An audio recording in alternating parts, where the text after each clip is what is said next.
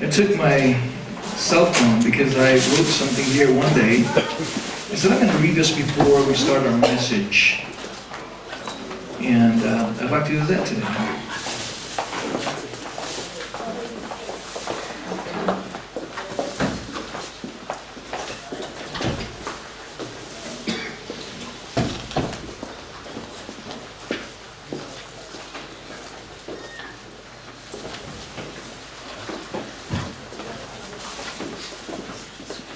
Oh, you're all looking at me. Why don't you go ahead, turn to the person next to you, and until I say something here, go encourage them with some encouraging words.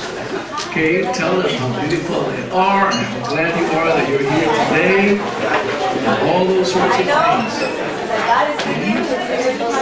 Don't stop until I say something. You'll be my filler. Praise God.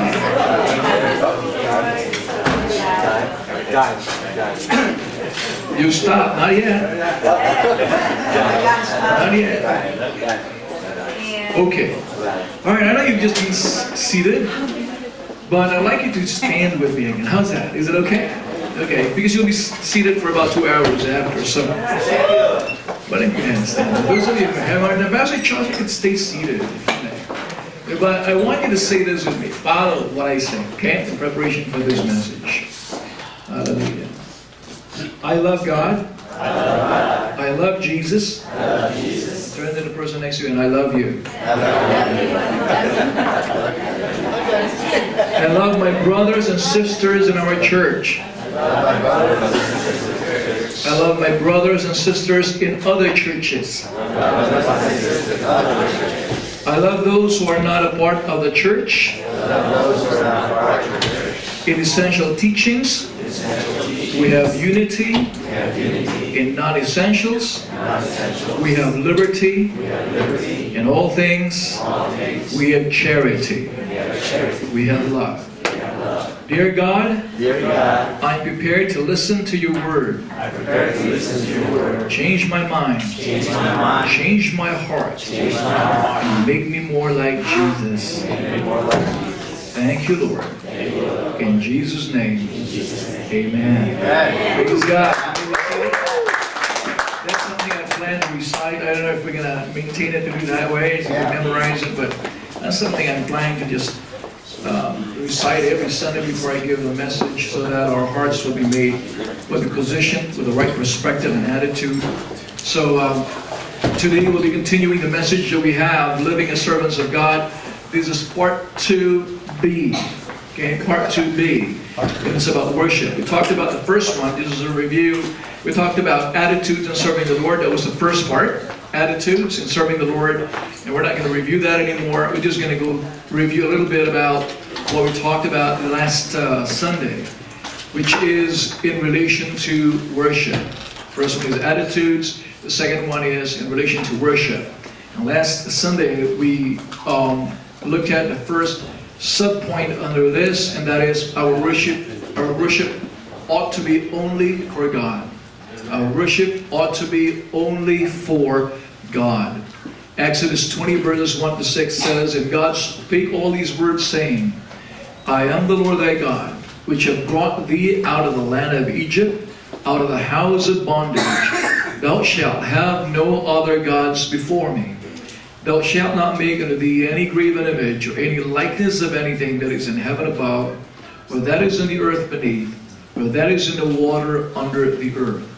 Thou shalt not bow down thyself to them, nor serve them. For I, the Lord thy God, am a jealous God, visiting the iniquity of the fathers upon the children, unto the third and fourth generation of them that hate me, and showing mercy unto thousands of them that love me, and keep my commandments. And then we looked at Luke 4:8, where it says, And Jesus answered and said unto him, Get thee behind me, Satan, for it is written, Thou shalt worship the Lord thy God, and him only shalt thou serve. And we tackled two things. The first one we talked about, in worshiping only God, we talked about how some entities will vie for, try to steal your worship, or we will be inclined to worship these entities. We talked about Satan. We ought to not give that worship to Satan. Not Satan. I want you to say this with me as a review. Not Satan. not Satan. We learned that Satan will try to, even from the very beginning, even before the fall, he tried to steal worship. Or at least he tried to be worshipped the way God was. And that's the reason why, one of the reasons why he fell. The second one is that he will continue, and is continuing to do that. He will trick us, deceive us, suddenly come into, like crouching at the door of our hearts. That's the reason why Peter said that. Be careful, be watchful, be vigilant. For your adversary, the devil, walks about like a roaring lion, looking for someone whom he may devour or destroy. A prey. He wants to make a prey out of you. You've got to be very watchful, okay, of his tactics. Now, the second one we talked about was we got to not worship graven images.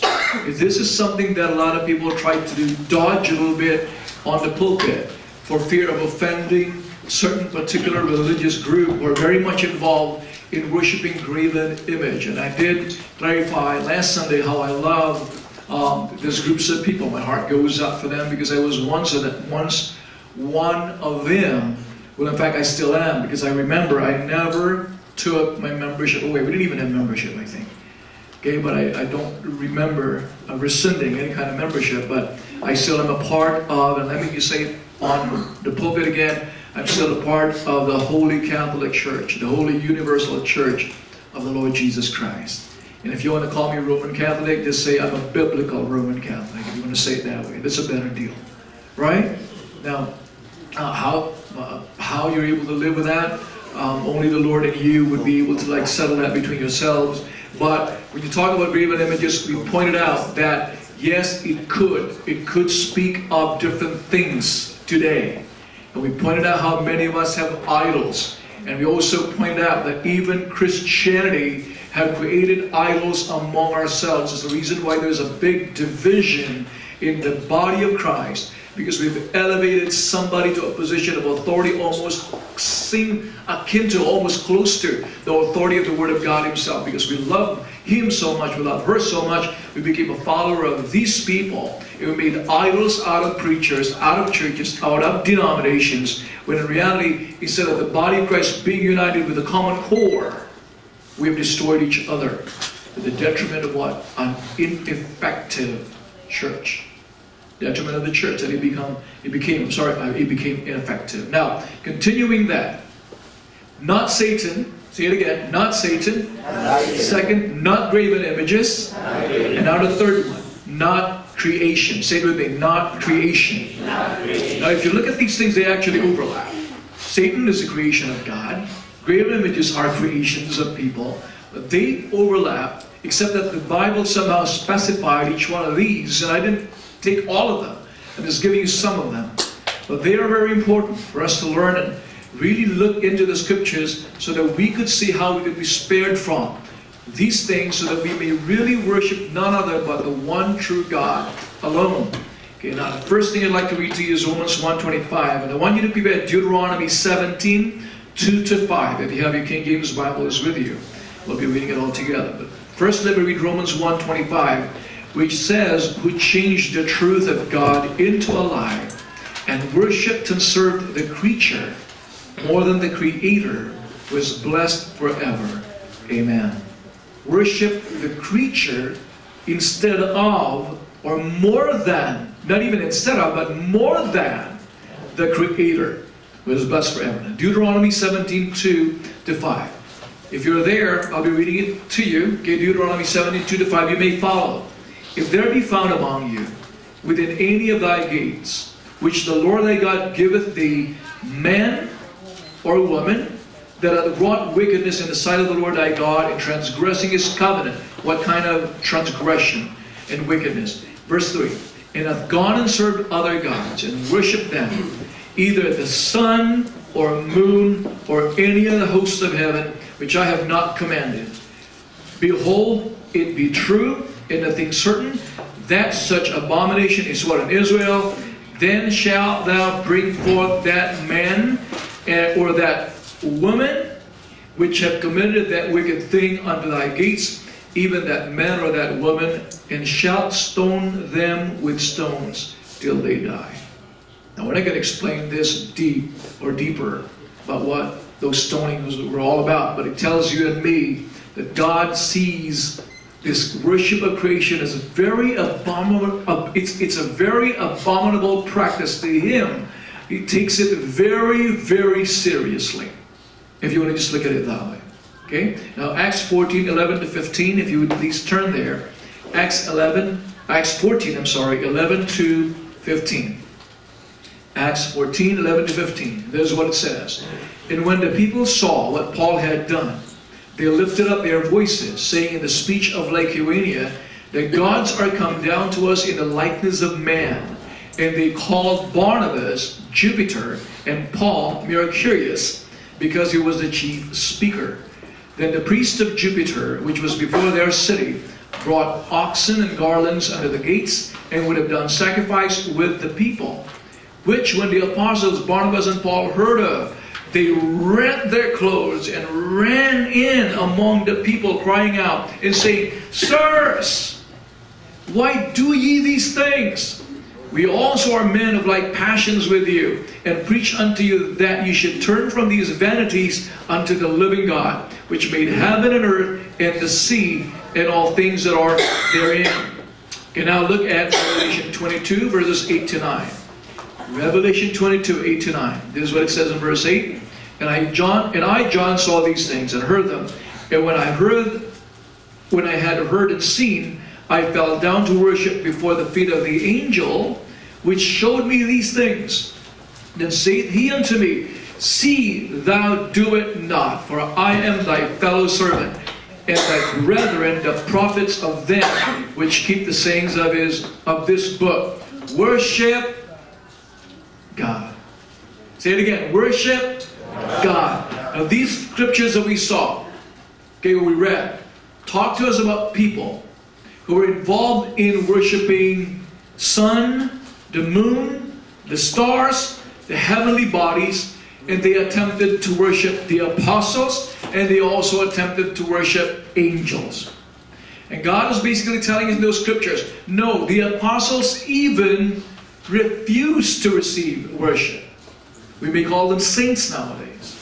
They refused to receive worship, and the angels refused to receive worship as well. And these are some things that we saw here. The sun, the moon, the stars, the heavenly bodies, no matter how majestic they are, they ought to not be worshipped.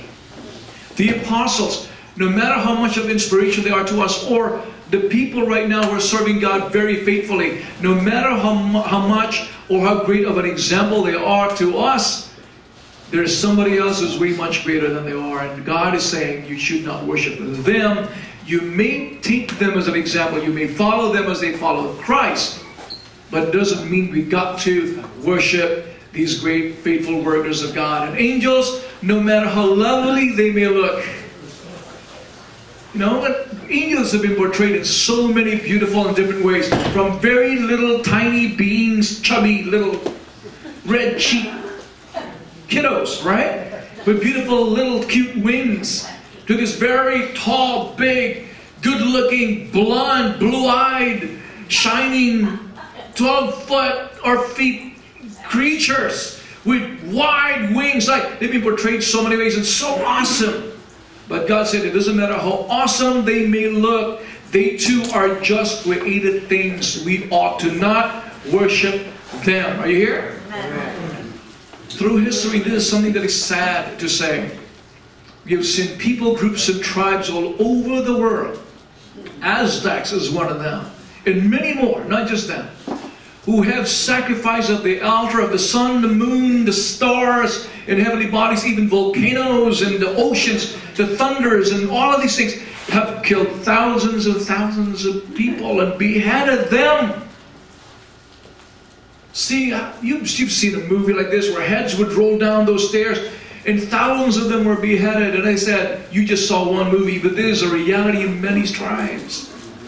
Where families lost their family members, mothers lost their son, husbands lost their wives, wives lost their husbands, because people were trying to appease something who they thought was God, when in reality they were not gods at all.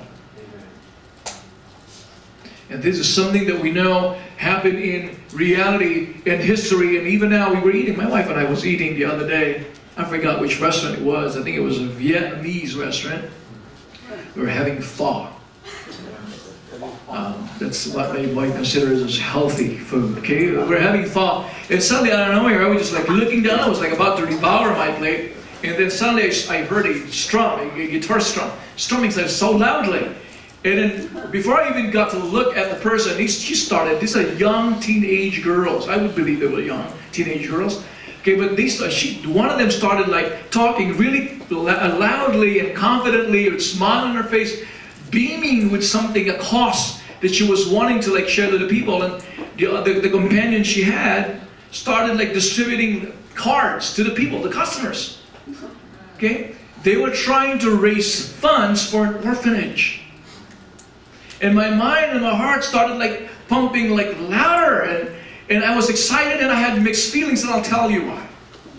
But seeing that postcard raising funds for a certain orphanage would have cost me great joy, and I was thinking to myself, what boldness! What boldness! They were like Christian. You see, it's a Christian group. Okay, I said, what boldness of these girls! And then you would see the customers there. Many of them were really awkward about these things happening. But instead of being happy, my heart was gripped as well, because the moment I looked at the card, I already knew that my presumption was correct. They belong to a group that is so huge in a country that believes that their founder is the unique son, or a unique son of God. They belong to a cult. But these girls were sacrificing their morning, and I don't know, their afternoons. And this is something I saw, two boys. I was like about to sleep in my car, and I saw a boy coming like close to me. I thought he was going to ask for something, and I saw his pamphlets, and he's got a bag. He has this messenger bag, and I know it was full of tracts and all those things. But I knew right away they were fundraising for the same group. One of the members before belonged to that group, and she said, "I don't understand FCF." He said, "Why, Nanay?" And she goes, I could not even convince the ladies to bring flowers every Sunday. And she goes, "I don't understand FCF." I said, "Why, Nanay?" Because I could not even convince the couples to bring lunch every Sunday. I said, "You know where I came from?" There you go, right? Every Friday, she said, I would be selling fish in the market for the whole day, and whatever I earned that day, we brought to the church. And that was not only her, many of them. And she could not understand. He said, if this is a true Christian group, how come we're doing so little compared to the cults where it came from? I said, I don't know. Speak to the ladies. Well, I know the history of that, but the point I'm making is this. People, even young teens, are spending and expending themselves and spending the prime of their lives for a cause that we know is a deception from the enemy, and they're so gladly doing it. And this is something that is all over. People say things in worship of a creation that they don't even know. When I was growing up, there's a song that I actually researched on. I said, I want to see what the real words of that, so I could see the context, if I'm just misjudging the writers. I said, I want to see the context of the song. I said, okay, I'll just write all the song. I'll look at the entire song, and I translated it in English. It became a very famous song in the country where it came from. And this is how it translates in English. I'm not going to say it anymore in Tagalog. You probably know the song if I say it to you. It starts out with this: I worship you. It's not a Christian song, though. It's not a gospel song. You already know this problem. You already know some problem is coming, right? I worship you. Here's a translation. More than your presumption that I just love you. My respect for you is greater than this life I own. Sounds good? Man, he was really in love. There is no equal. I'll even give my life. He says, I worship you. Whatever reason isn't important. Verse 2. The point is, I worship you. Love is what I feel. How can I paint you? Colors aren't enough to create a portrait of you. I worship you. He says, I worship you. And you see, I was trying to like see if it's something biblical there, or we could like tweak it in such a way that it will mean something good. And then there's the killer, okay? Is I worship you. If it's sin against God to worship you, perhaps He will understand someone like me who extremely loves you. Can He blame me, my love? I worship you. Whatever reason isn't important, the point is I worship you. Love is what I feel. The point is I worship you. Whatever reason isn't important, the point is I worship you. La la la, la la la, oh ho ho. The point is I worship you. La la la, la la la, oh ho ho.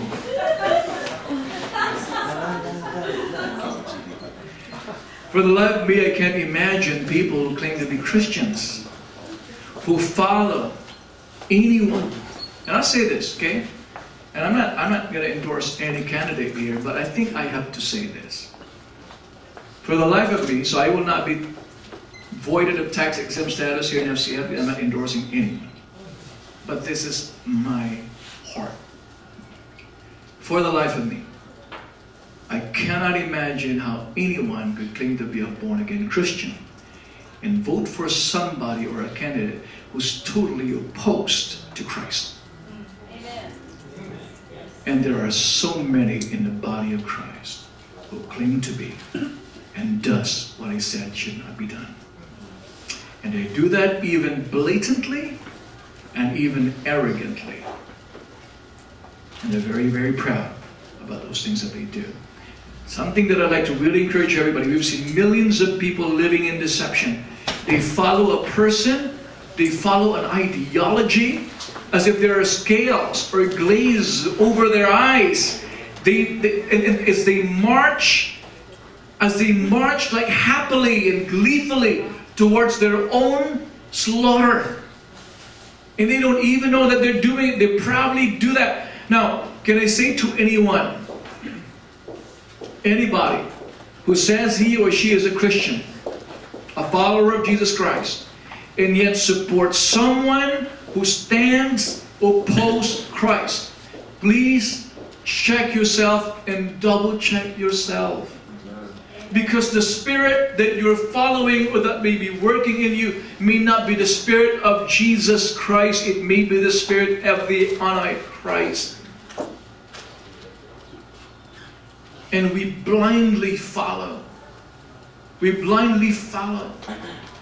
We blindly follow a creation. According to this is something that is so true that if we're not careful, we'll be wasting our devotion, our sacrifices, our time, our energy, all of these things, our services. We're talking about being a servant. If we're not careful, we'll be wasting all of those things that we spend and invest for supposedly a kingdom of God. We may be very dedicated in our devotion. We may be very active in our church. We may be very active for a cause. But if they are directed to the wrong entity, we are being deceived and we are worshiping a creation rather than a creator. And it is a deceptive, it is a deceived worship. It is an erroneous worship. Worse is not only that we're doing something wrong, but in the eyes of God, as we read a while ago, they are abominable to God. Instead of us incurring the blessings of God, we're incurring His wrath. It doesn't matter how much we sing, God bless America. If we're opposing God, we will not incur His blessings. What I want to say today is, if ever America is still being blessed, it's no longer because of what we do, but because we're still harvesting some of the things that our forefathers invested in this country. They were still receiving the trickles of it. To ascribe worship to created things and beings, that which only is true with the divine, is to attribute worth to them that is not real.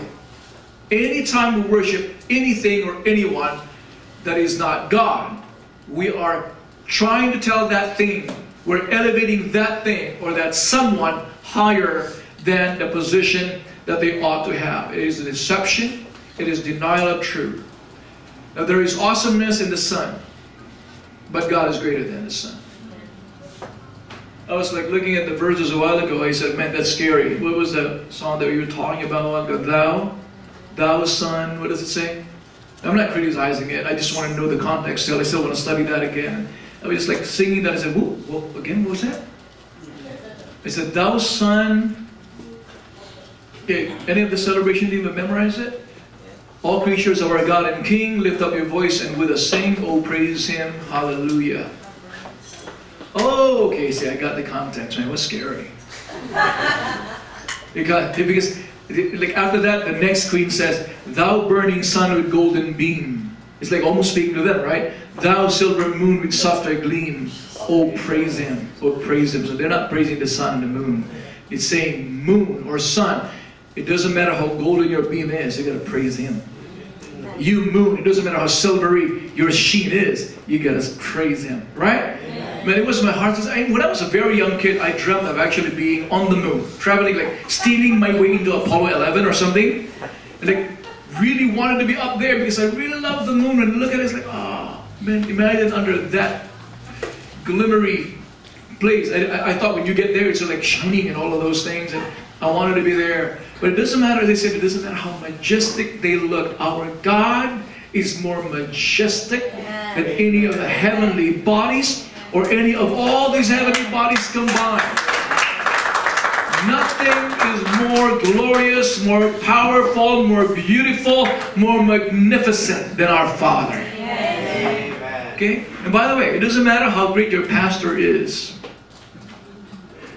I'm talking to those of you who are not attending this church. It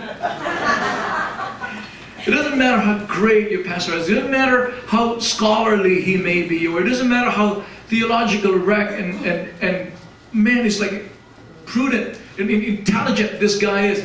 It doesn't matter how great they are in your sight and how faithful they are to God. They are still created things, and they could still err. But we've got one God who is greater than all these pastors and all servants of God combined, who will never lie to you, who will never be deceived, who will never deceive you, who will never be tempted to take money in the ministry, and will always be faithful. That's our God. No angel in heaven could equal Him. When I was a very young Christian, a pastor was preaching in one of our fellowship. I forgot if it was a church or a fellowship, and he said, what's the opposite of white? And everybody like answered, what? Black. What's the opposite of like what do you call this, of sour? Sweet. Yeah, they have all these things, right? What's the opposite of a woman? Man, what's the opposite of riches? Okay, he said, what's the opposite of God? And everybody answered what? Satan. And he said, no, you're wrong. He said, because Satan is just an angel. God has no opposite. He's got no equal. And there's something, yes, there is greatness in people, but we've got a God who's way much greater than anybody or anything or anyone. Anything you could imagine, God is greater. And we, right here in FCF, you and I, we decide to worship no other but the one true living God. He is not a creation. We decide to worship not any creation. We decide we will worship only the one who deserves this worship. Not the creation, but the Creator of all things. No one compares. Amen? Praise God. Okay? So the next one, okay, is not the creation. And then the next one may hurt you a little bit. Not money. Not money. Everybody say it. Not money. Okay, this is something that is very common. We already know this. People, preachers, preach this in the church. You've heard it already before. But at the same time, while we are doing that, I think God wants us to be kept reminded repeatedly because of the fact that over and over, time after time, consistently sometimes, oxymoron, okay, contradiction, consistently sometimes, okay, we still get tempted with money, right? So let me read to you some scriptures that are worth reading regarding that. Matthew 6:24, no man can serve two masters, for either he will hate the one and love the other, or else he will hold to the one and despise the other. Ye cannot serve God and mammon. 1 Timothy 6:10.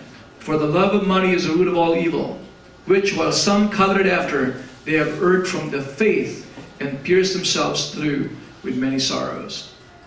One very good example, instead of me trying to relate to you, I'll just read to you the verses found in Matthew 19:16 to 20. Listen to this. Listen to this. Somebody comes along, and behold, one came and said unto him, Good master, what good thing shall I do that I may have eternal life? Boom! Jackpot, right? Is jackpot used only for betting or gambling? Not necessarily, right? So I use the word jackpot. Boom! Jackpot. Okay? Somebody wants to give his life to Christ. This is a dream of every evangelist, or the dream of every person who would like to share the gospel, right? Somebody comes to you. How can I have eternal life? Hallelujah. I wish everybody's like that, right? This one had a right question, and he goes, and he said unto him, this is how Jesus answered. Jesus could have answered, hey, come here, brother. Let me show you the 4 spiritual laws. It would have been awesome, right? That would have been an expected response. That would have been my response. But this is how Jesus approached this. And he said unto him, why callest thou me good?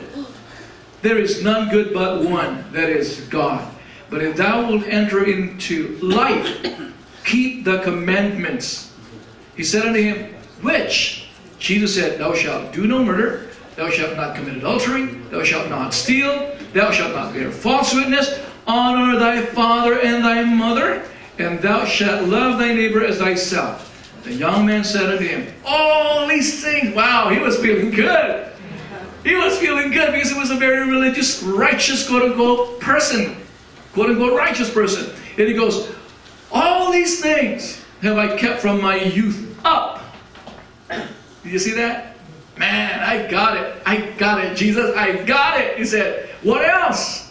You know, he thought Jesus was just going to continue with the litany of things he has done already before. And here's what Jesus said. Jesus said unto him, if thou wilt be perfect, go and sell that thou hast, and give to the poor, and thou shalt have treasure in heaven, and come and follow me.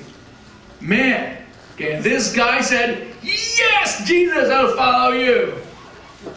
I'm going to give all these things to the poor. I don't care about my money. I don't care about my treasure. I'm going to follow you. And he became one of the most famous apostles. He became one of the most famous apostles there are. What's his name?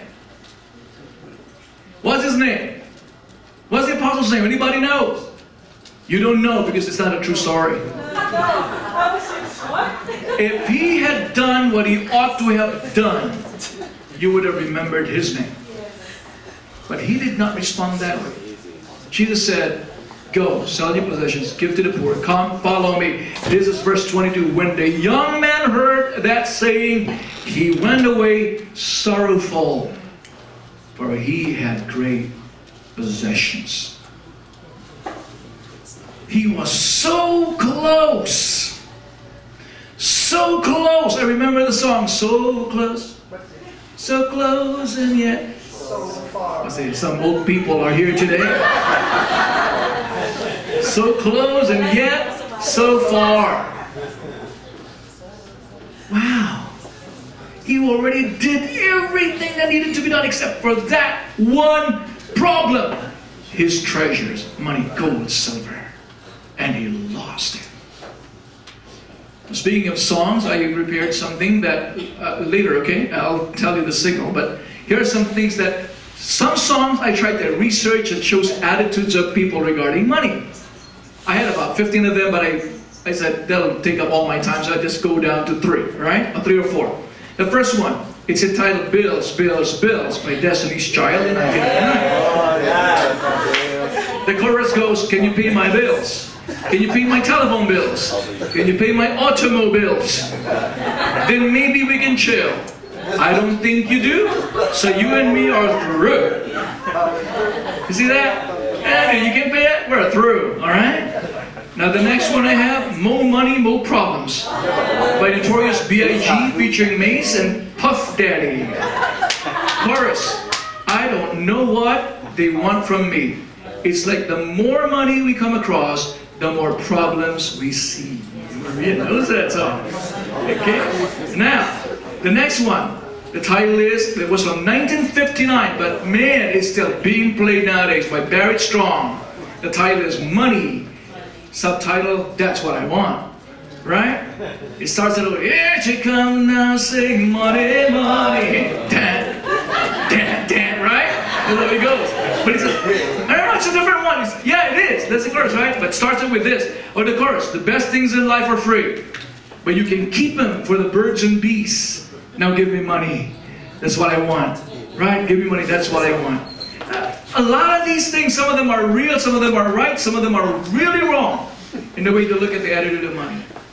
But I like the song, The Four Theologians, I really admire. And I want you to listen to this. Can you please play that? Because this one digs it. This one hits it. But the message is so true, right? Can't buy me love. I buy your diamond ring, my friend, if that makes you feel alright. I give you anything, my friend, if that makes you feel alright. But I don't care too much for money, because money can't buy me love. Money can't buy anything. Everything. Okay? It can buy things, but not everything. So that's something I'd like to just like encourage you with. So many people, even in biblical times, have lost the opportunity to enjoy the blessings of the kingdom of God because they were tempted to follow after somebody else or something else, which you can never ever do. Serving God and mammon at the same time. It is an impossibility. In the Old Testament, somebody was I was listening to this on the way here. I was like, Rabbi Zacharias was preaching, and I was going, wow, that really relates to my message. He was talking about this servant of Elisha. Elisha is one of those prophets, if not the prophet who created, except for Moses, probably the most miracles, about 16 miracles in the Bible. Double what his master. He used to be a servant of Elijah, the one that we all know, Elijah. And we name our kids Elijah. Nobody, I don't know if many of us would name our kids Elisha. We want Elijah, right? More powerful name. But Elisha had 16 miracles compared to Elijah.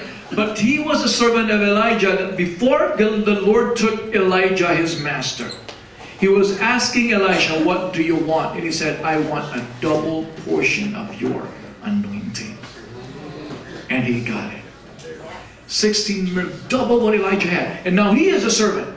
Boy, I said, man, if this guy acts properly, he could have 32 miracles written in the Bible if he just gets what his master did. Master Elisha, I want what you did to Elijah. I want double portion of your anointing. He could have gotten 32 miracles. I mean, I would just suppose, right? But here goes an event. A Syrian general comes along. Elisha, his master, somehow was used by God to tell him what to do. And that Syrian general was healed. A story in itself, a sermon in itself, that Syrian general was healed, and that he was trying to offer some treasures to Elisha, who was used by God. He said, no, I don't want any of those. I don't want a part of that. The Syrian general left, and the servant of Elisha ran after him. Made up stories. And basically he said, there's this God thing.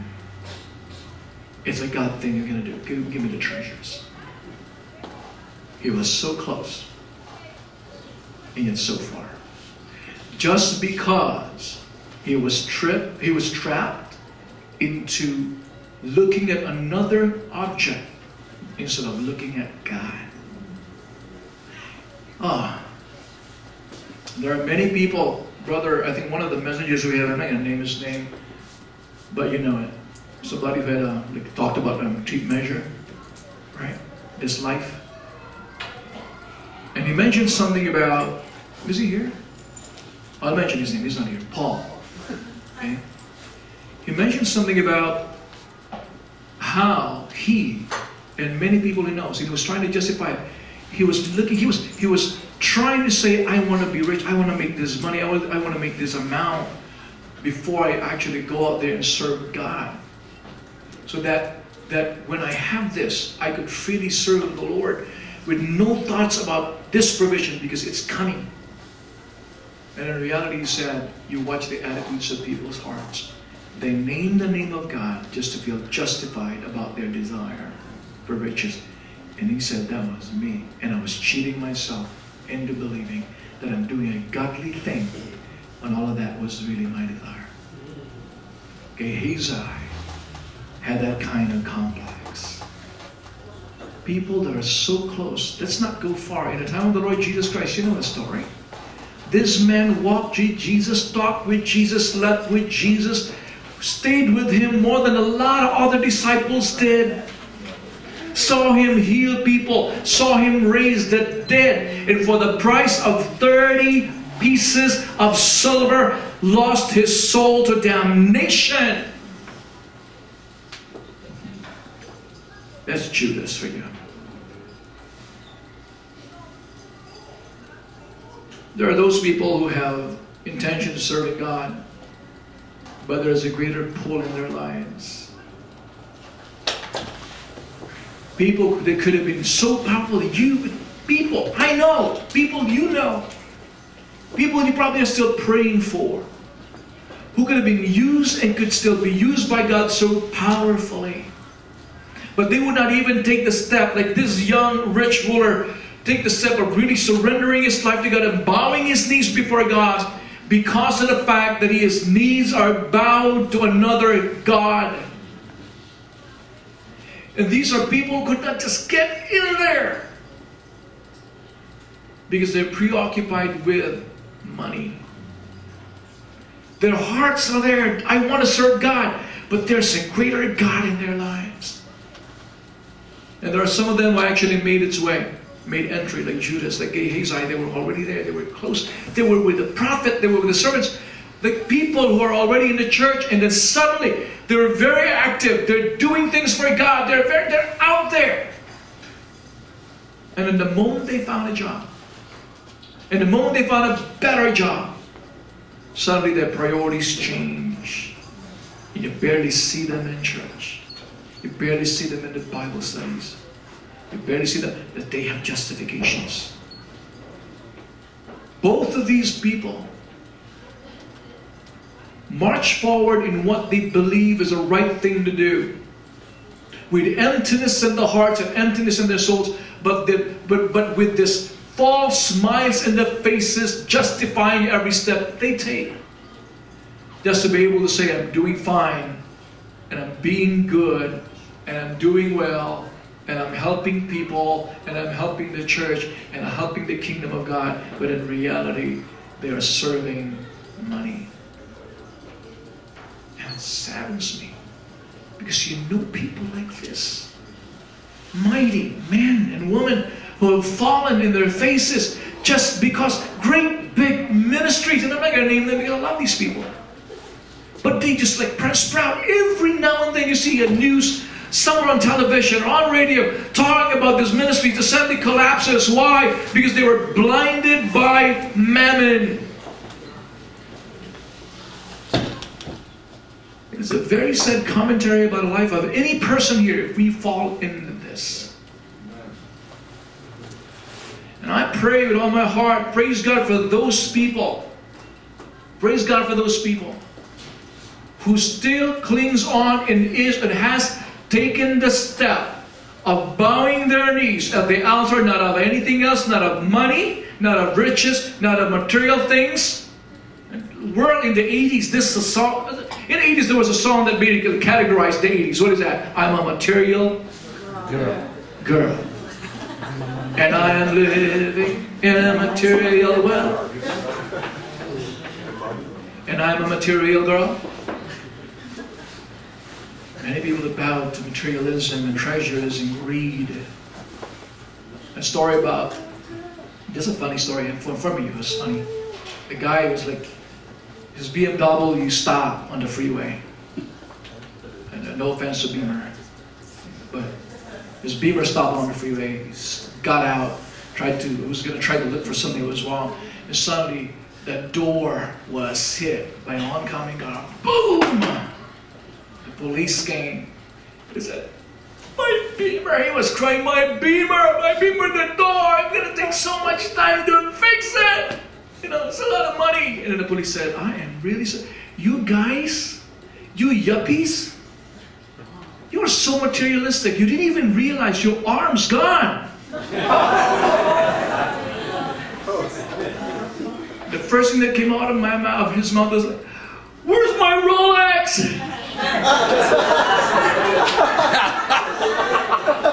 getting worse and worse.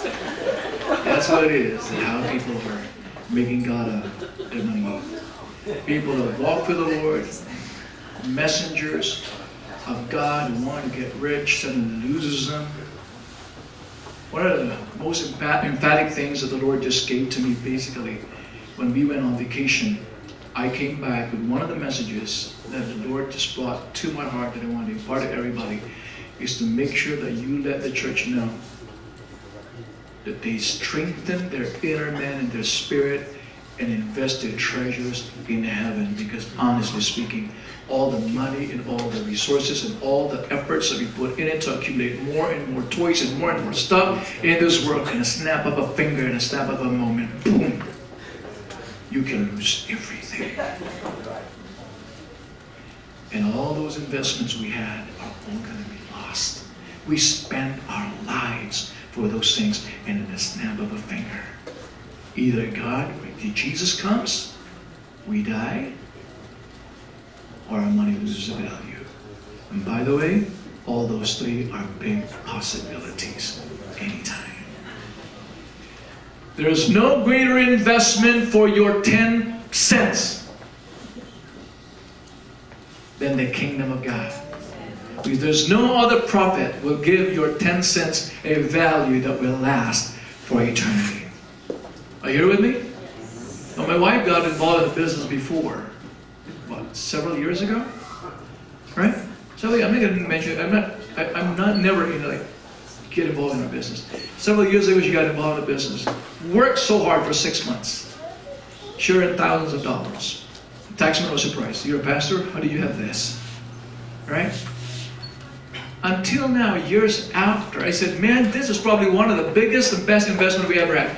Because years after, we're still receiving checks. Well, right now it's so low.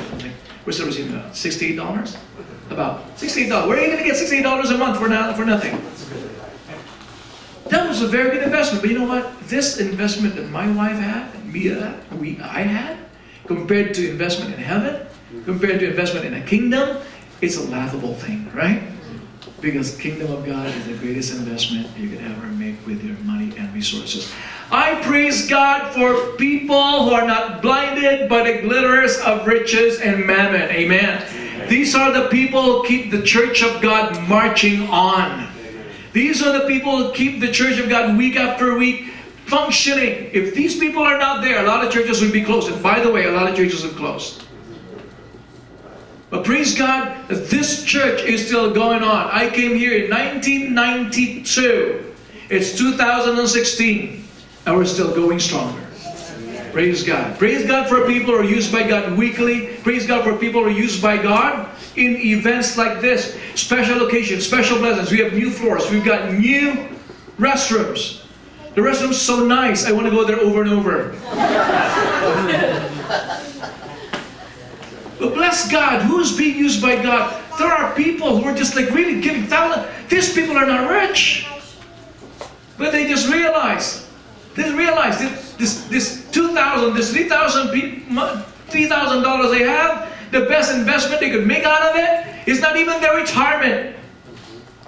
That's a good one. But even better than retirement, annuity, all those things, is what? The kingdom of God. They're not blinded by it. They bow before nobody else but God and God alone. And of course, the last thing I'd like to share to you is this. Not self. Everybody say, not self. Not self. Luke 9:22 says, and he said to them all, if any man will come after me, let him deny himself, take up his cross daily, and follow me. Matthew 10:32-33, whosoever therefore shall confess me before man, him will I confess also before my Father which is in heaven. Whatsoever shall deny me before man, him will I also deny before my Father which is in heaven. John 12:25, he that loveth his life shall lose it, and he that hateth his life in this world shall keep it unto life eternal. These three passages that I read had similarities in it. What are they? They give you an encounter and they give you a choice. What is that? An encounter with a Christ and a choice between yourself and Jesus. The question is, who will your choice be? Because according to these verses, if you cannot worship God and money, you cannot choose yourself and Jesus at the same time. It's either or. And let me encourage you. All of these things that we talked about, I think this is the overarching bottom line problem that people have. The devil worship, the worship of creation, the desire for money, all of these things, desire for material things, all of these things come to the bottom line problem of what? We want to serve ourselves more than God. We all have personal desires. We all have things we love. We all have ambitions. We all have dreams. We all have opinions. We all have doctrines. We all have beliefs that we carry on our own. But there comes a time in your life when you're face to face with the Lord of the universe. And it's offering you a choice. And today is that day. Again. And the choice is, will you serve yourself? Or are you willing to take your crown? Are you willing to go down from your throne? And are you willing to lay it at the feet of Jesus? All the belief systems you have that are not in accordance with His will. All the desires and the things that you love in this world, even yourself, that do not conform to His heart. And all the choices you have that are opposite the direction that He's leading you to go. Are you willing to let go and die and say, I will live for you?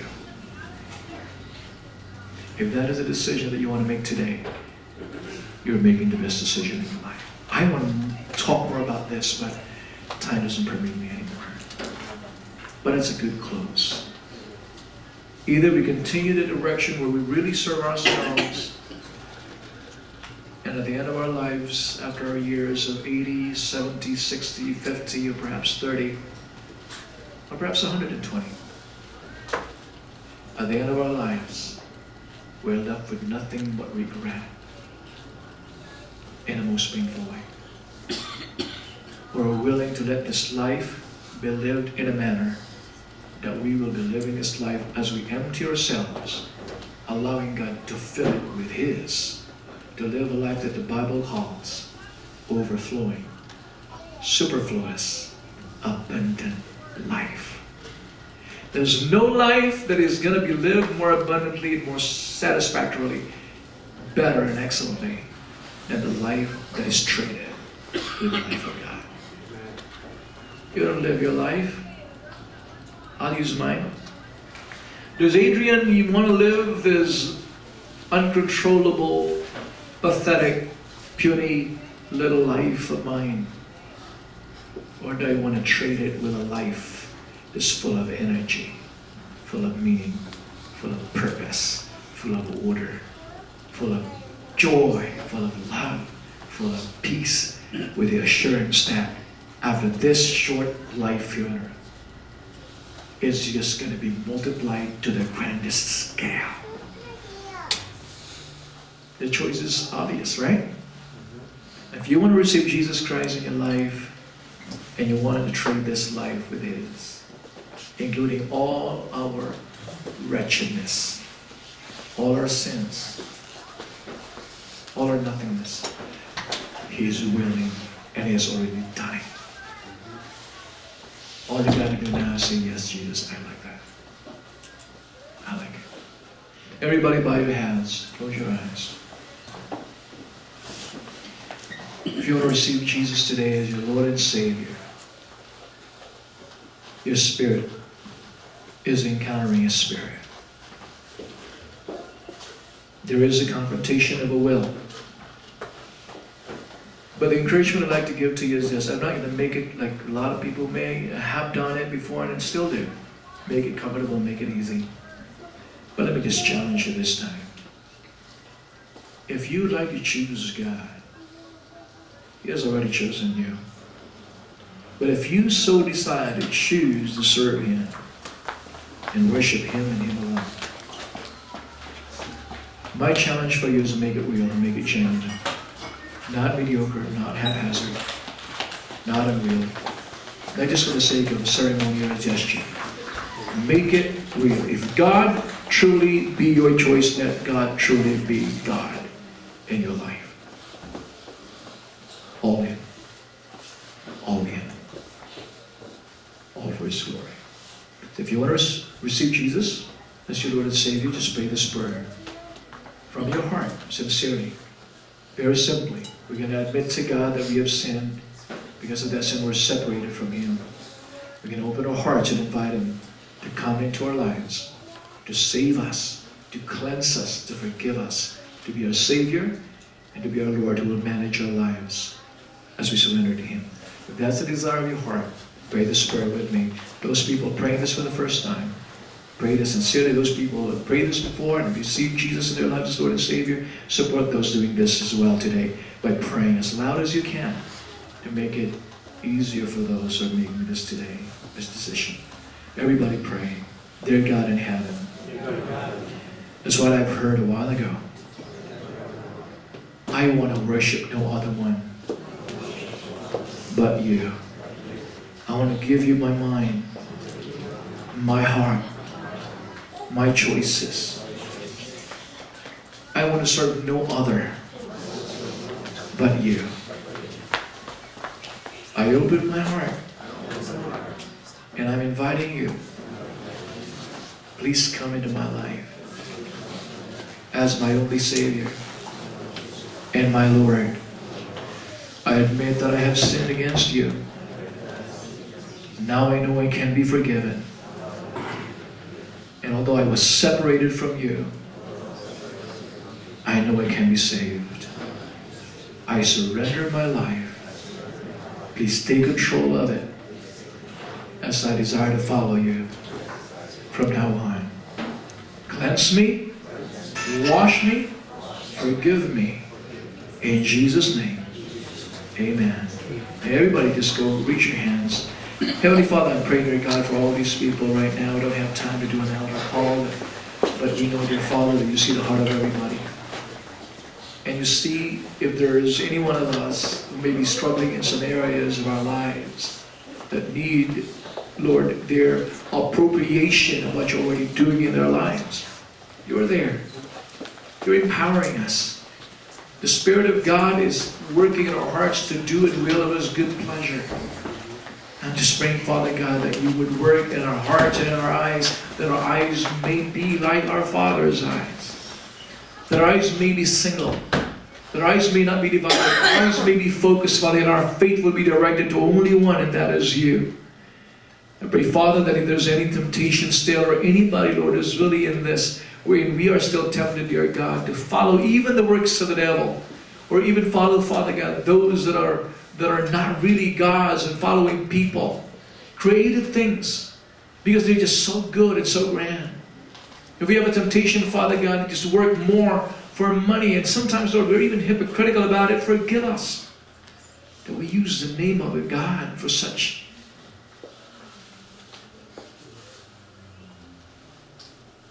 We don't even want to admit evil desires. But Father God, we pray that you'll spare us. Pray, dear God, that we'll be saved from them. And Father God, help us, Lord, more than anything. Help us, dear God, to save ourselves from ourselves. And that we need you. Thank you, Father. In Jesus' name we pray. Amen. Praise God.